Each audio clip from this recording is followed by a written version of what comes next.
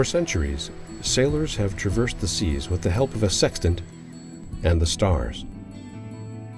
Now, a team led by scientists and engineers at NASA Goddard is taking navigation by the stars to a whole new level.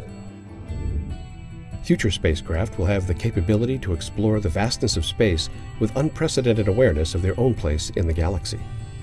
NASA's Sextant mission will demonstrate the use of pulsars, nature's stellar lighthouses, as navigational beacons.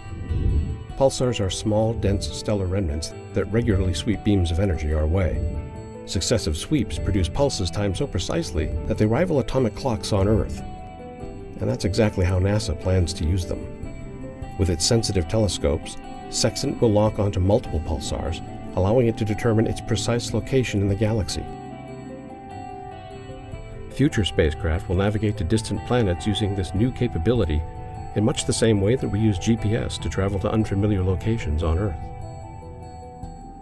Pulsar-based spacecraft navigation is still in its development stage, but the Sextant proof-of-concept mission could be tested on the International Space Station as soon as 2015.